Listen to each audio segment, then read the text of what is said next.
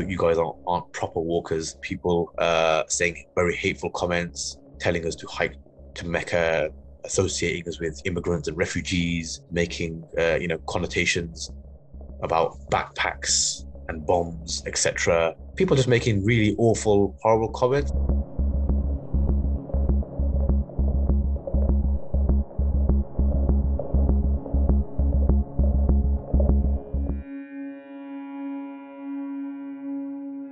And we kept it a secret from our participants, and it was brilliant. Like, you could see the look in their eyes and how overwhelmed they were at seeing prayer signs in the countryside. Like, it does make them feel homely.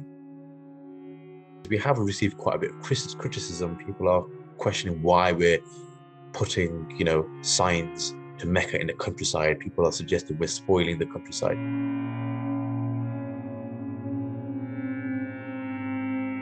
We just don't have the outdoors embedded within our cultural and lifestyle norms, and that very much accounts for the lack of confidence, the lack of awareness, and sometimes the lack of self-belief for venturing out into these spaces. That's what we're trying to tackle very much head on.